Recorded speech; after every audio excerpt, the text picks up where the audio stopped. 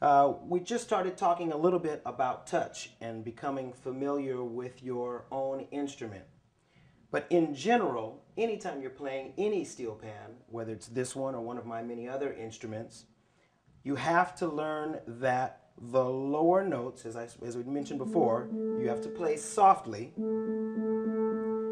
on up to the higher notes, which you have to play harder in order to get the same volume. I'm going to demonstrate again playing this note with the same intensity that I would play this note. In other words, I'm going to play this softly now. Not going to get much out of it. If I play this note, this larger note, with that same intensity,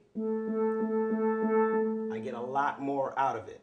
That's what you have to become familiar with. The way you become familiar with that is actually just playing your instrument and listening, just like anything. My lowest note on this particular instrument is over here. So I'm going to play now and kind of use the whole drum, and I'm going to try to be aware of how the intensity changes as I move from the low notes to the high notes.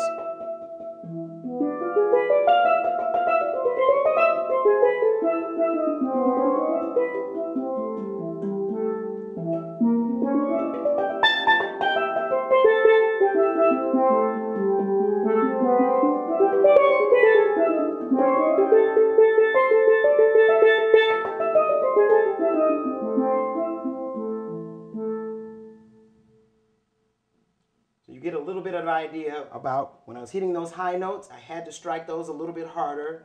When you get to those low notes, you've got to be really gentle on them.